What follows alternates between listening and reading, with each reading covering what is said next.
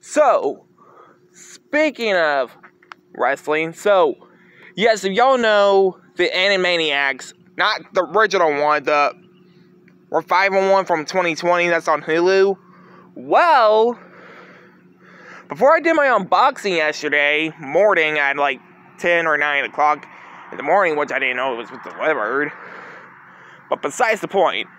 So, what I found out from the last season, which was season 2 that was released in 2021, which, yes, they are, like, streaming the final season by next week, besides the point.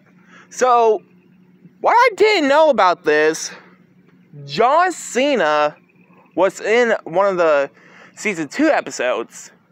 I mean, was really weird.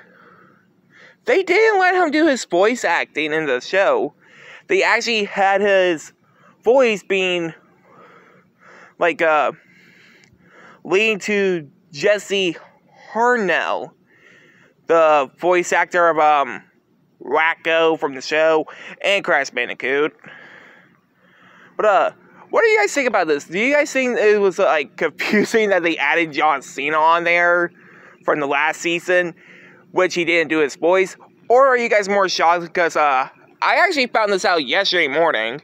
But, anyway, guys, if you guys like, comment, subscribe.